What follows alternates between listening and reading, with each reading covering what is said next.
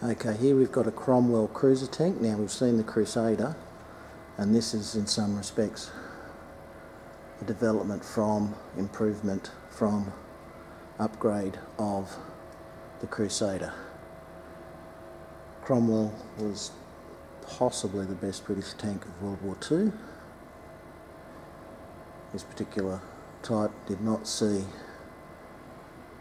any service or major service with the Australian Army as far as I'm aware, and in terms of its use by the Brits, I think it was used by them in northwest Europe post 1944, maybe 45, the invasion of Germany.